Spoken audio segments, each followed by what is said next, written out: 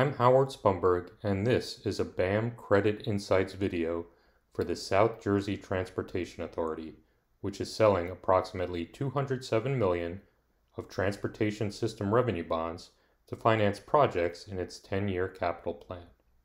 Bonds insured by Build America Mutual will carry a AA rating from S&P Global Ratings due to BAM's guarantee.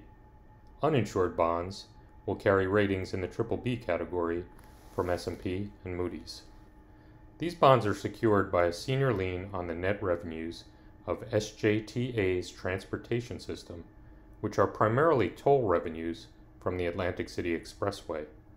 The authority also operates Atlantic City Airport, but revenues from that facility are not pledged to this debt.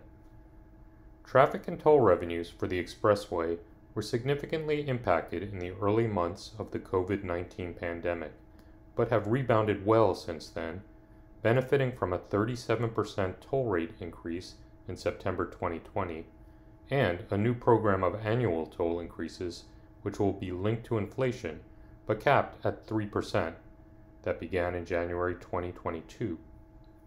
A large percentage of expressway traffic is tied to the health of the tourism and casino gaming industries in Atlantic City, which means its revenues can be more volatile than other mature toll roads. BAM has experience monitoring the authority's revenues because previous transportation system revenue bonds have been insured, and we will continue to follow its performance closely. Ultimately, BAM's credit committee voted unanimously to insure the South Jersey Transportation Authority's debt because of the Atlantic City Expressway's status as a mature toll road with limited non-toll competition and manageable capital needs, and the authority's satisfactory financial projections after the recent toll increase.